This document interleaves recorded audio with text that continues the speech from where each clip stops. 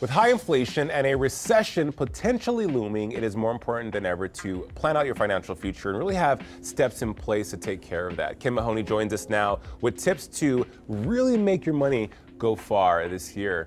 Ken, welcome. Great to be here, my friend. What is your prediction this year, Ken, when it comes to fiscal perspective? I think, we turn the calendar to the new year and not a lot has changed. We're still worried about high inflation and the Federal Reserve raising rates, combating that inflation and causing a lot of havoc.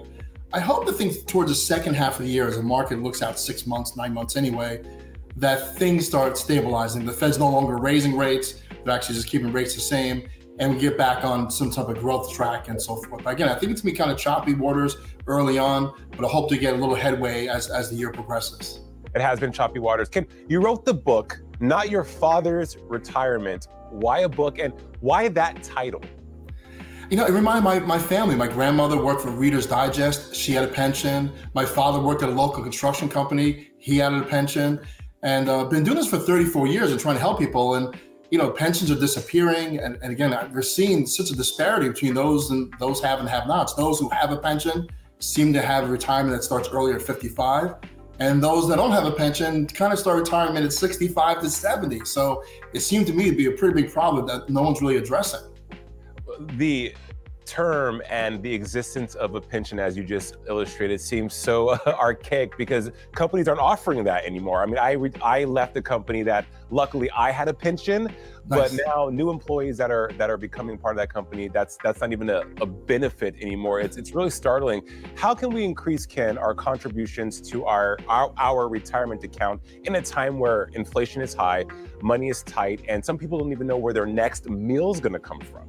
Again, it's not an easy environment for all those that you stated. However, companies like reoccurring expenses. Wall Street loves companies that can keep reoccurring expenses. Think like Netflix, just $14.95 a month on billions of people, type of thing.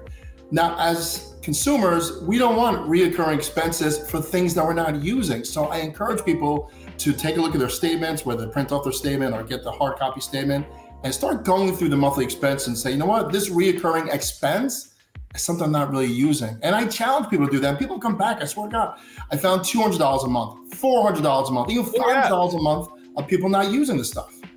100%, myself included. And those reoccurring expenses are on cards you may not have seen in a while. I call them ninja. I'm guilty of it too. I'm like, eFax. What the heck is eFax? $19.95 a month. It's totally. There, So yeah, I think we're all guilty of it. But we got to take some time for ourselves. We're running at such a speed, and we got to check our Twitter and notifications.